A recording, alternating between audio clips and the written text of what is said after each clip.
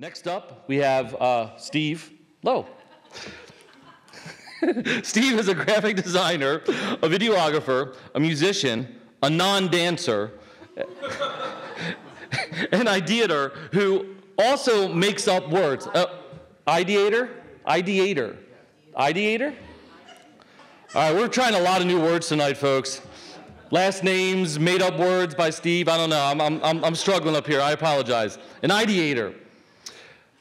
He started 127 Creative in 2015 with 2 partners and is currently developing an interactive app-driven game called Search. He loves startups, especially the ones that change the world. He doesn't see the point of snow after January 1 or mushrooms or cats. He's chocolate and probably red wine dependent as well, just FYI. Please welcome Steve to the stage as he enlightens us about the worst, most embarrassing, most expensive marketing mistake I ever made. Steve, everybody. Hopefully that's not right now. Hey, everybody. So as a guy who does marketing all day long, this is basically me standing up here confessing my most embarrassing moment ever. The date was Saturday, November 18th, 2017. So I've had less than a year to recover from this.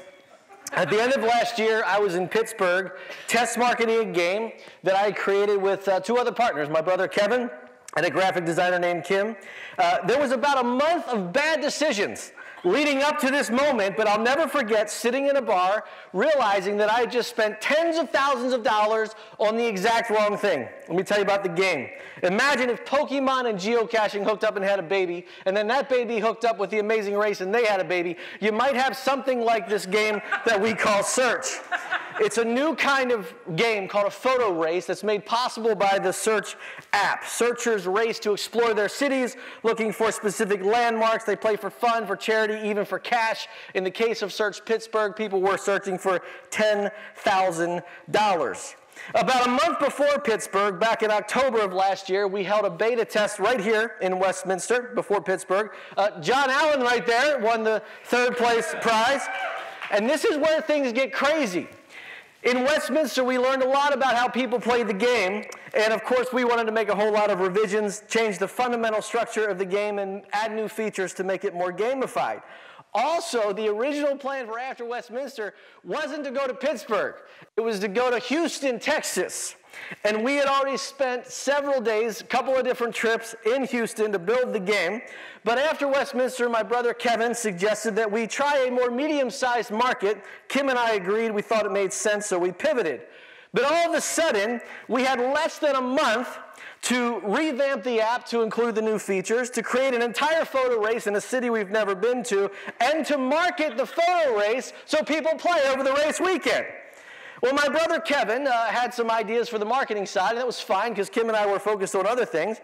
And one of his ideas is, let's set up an ambassador program. Let's find 100 ambassadors. We'll give them each a box of 1,000 cards printed by Cone Creative, and every card has their own little promo code. And we'll tell the ambassadors, for everybody that you get to sign up and play our game with your code, you get $1.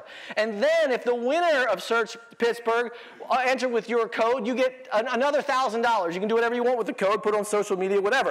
So we recruited bartenders and college students to become ambassadors. Bartenders because they meet lots of people, and college students because we thought they'd be hungry for a little more money. We recruited some Steelers influencers to post on Instagram and to write tweets. Kevin, my brother, big NFL fan, hates the Steelers, as any good human would, but a big NFL fan.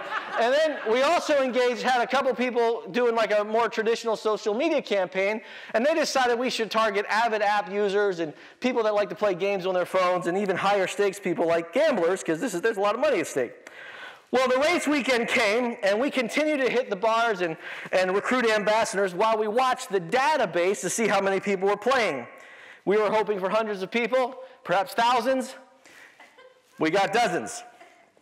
And on that Saturday night, we're sitting in a bar feeling dejected, and she was ticked. She looks around and she says, nobody wants to play our game. Look at these people. Everyone is lazy. Everyone would rather spend $100 getting drunk than $20 to get off their asses and play our game. And I tell you, at that moment, I had an epiphany. It was kind of like realizing where babies come from for the very first time.